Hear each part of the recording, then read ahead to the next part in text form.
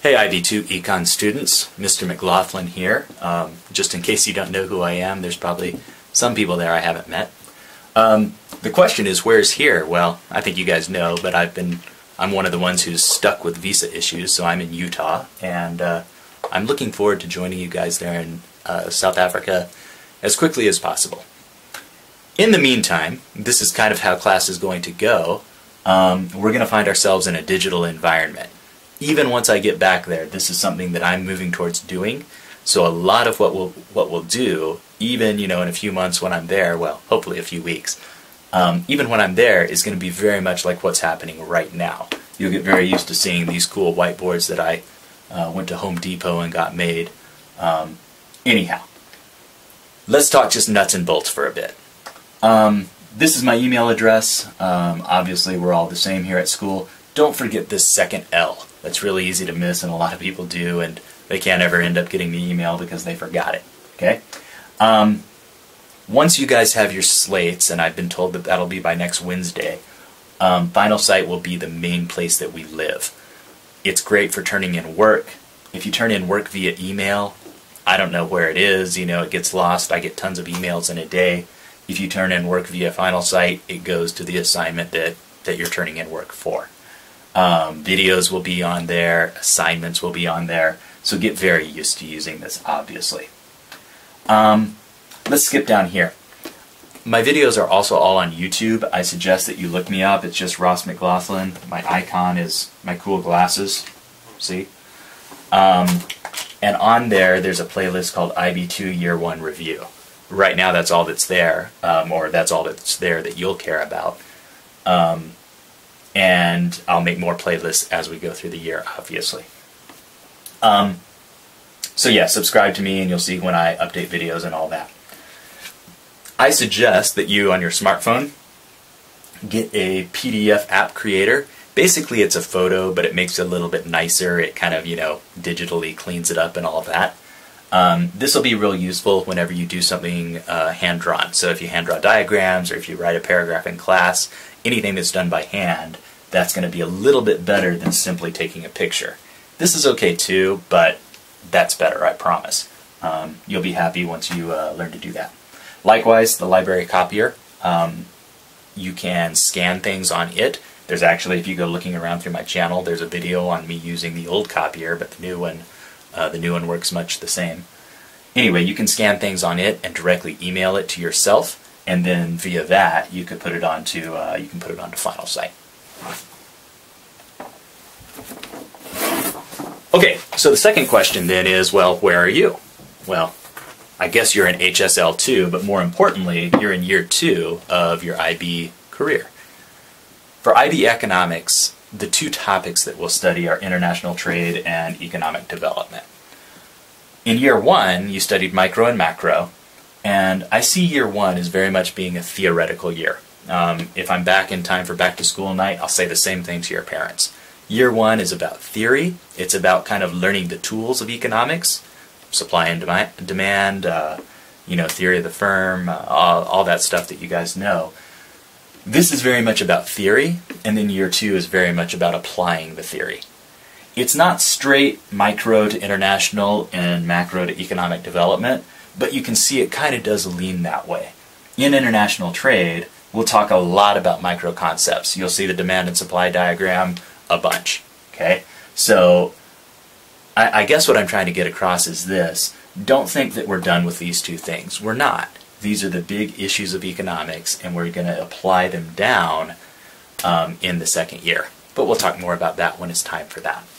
You can see that development, I do think, is more of a split between micro and macro, but that's probably not that important. Like I say, we'll talk about it at a later date. Okay, something that you care about, and that's doing well in my class, or really doing well in IB Economics. Obviously, there's a test at the end of the year that's kind of important. Basically, I see all learning, but especially economics. I see all learning as it's like this metaphor of building something, building a wall, a house, whatever. You're going to make it out of bricks, but the bricks on their own, if you just stand them up, well, they'll get knocked over real easily. Not a very good wall. You need mortar, cement I would call it, but anyway, you need mortar to hold it all together, to give it strength. Without both of them, I mean, if you just had a big old bucket of cement, that wouldn't make a very good wall either. So you need them both, and that's the metaphor I like to see learning as. Here's the deal. The bricks, these are things that you just have to learn. You have to commit yourself to sitting down and going through a list of vocabulary words or theories, maybe diagrams, just going, okay, when it's time to draw the kinked demand curve, I know how to draw it. Do I understand it? Hopefully, but at least I know how to draw it. Until I can draw it, and until I know the vocabulary, you know, when I talk to you about a inferior good, do you know immediately what that is, what it associates with? Oh yeah, we're talking about income elasticity of demand. Whew, I hadn't thought about that all summer. Glad I got that. Anyway, do you know what we're talking about? If not, well, obviously your response isn't going to be very good. But just knowing what an inferior good on its own is, well, that's no good either. Again, you had to be able to associate it with, well, we're talking about income elasticity of demand, and we're talking about factors that might change income in an economy, etc., etc. Okay? So again, the bricks are all these things I have over here in red. The mortar, again, what I call the art of economics, like what is it that makes you a good economics student, that's putting these together in a way that is meaningful and really seeing all the connections in between.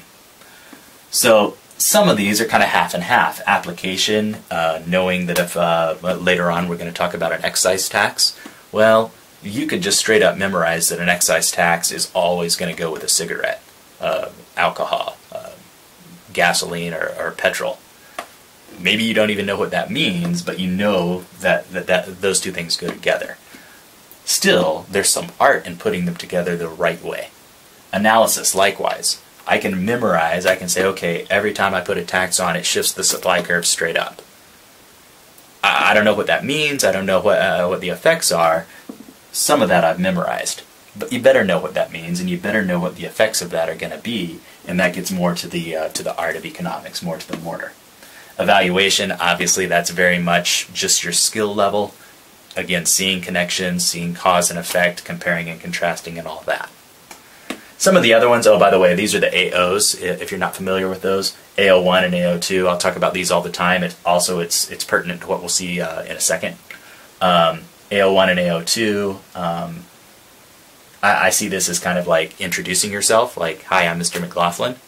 AO2 is kind of, well, I know what Mr. McLaughlin is like in class. AO3 is, well, you know, we're good friends or whatever. AO4 is kind of off on its own. It's kind of these skills that are really unique to economics. So drawing diagrams, again, you can memorize all the diagrams. You need to be able to use them, though. You need to be able to shift them and talk about what it means, so there's some art there. Quantitative, right? I've noticed that I spelled this wrong. It's because I wrote it backwards to get it to line up. Anyway, quantitative, yeah, I can memorize all the formula, I can plug in the numbers in the right place, but when I talk about the A variable, when I talk about the demand function, do I understand what the A variable means? Do I understand that it's the autonomous level of demand, that nobody's going to demand past that? So it's mostly bricks, but there is a little bit of like further, deeper understanding there. Here's the deal. With this part especially, a little strategy can go a long way. If you haven't understood what I'm saying yet, or if you're still not quite there, being good at this, being good at putting all the rest together, that's a 6, that's a 7. Probably a 5. If you're really, really, really good at all the bricks, maybe you can squeeze yourself into a 5. But really, to get to those higher levels, you've got to be able to put it all together.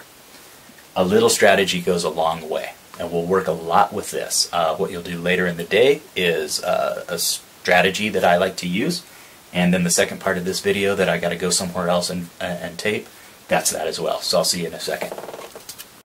Okay, I'm back. And now I'm gone. Go ahead and take out this piece of paper that should have been given to you by now. It's called the command terms. And this is my first bit of strategy that you really need to pay attention to. Oftentimes we just jump to, we look at the topic of a question, we see, oh, it's going to be about indirect taxes, and we just start writing. And we haven't really decided what it is we need to do. So let's look at a few of these. First of all, notice what I was pointing at before, AO1, AO2 to 4. And again, AO1 is simpler, AO3 is most complex, and then AO4 is just kind of, on its own. Let's look at a few of these. Let's look at this one right here. It's state. And it's AO1. Real quickly, state your name. No, go ahead. State your name. Okay, I bet all of you just said your name, right? You didn't say, well, my name is this, and here's why my name is this. So, for example, my name's Ross, and that was my mom's maiden name before she got married. Do I need to say that for state? No. If you see a question that says state, you need to give a specific name, value, or other brief answer without explanation or calculation, as opposed to define, which is also AO1, but now I need to give the precise meaning. So maybe there I go ahead and give some explanation in there. There's lots of these. If you go through and look at them, there's lots of them that are very similar to each other. And you need to be very careful and be very exact about what you need to do. So for example, comment is AO2, and here you need to give a judgment. Okay, you need to say what it means. Whereas with analyze, all you need to do is say why something happens. No judgment is necessary. So by paying attention to the exact command term that you're working with, you can definitely improve how you do on a given paper.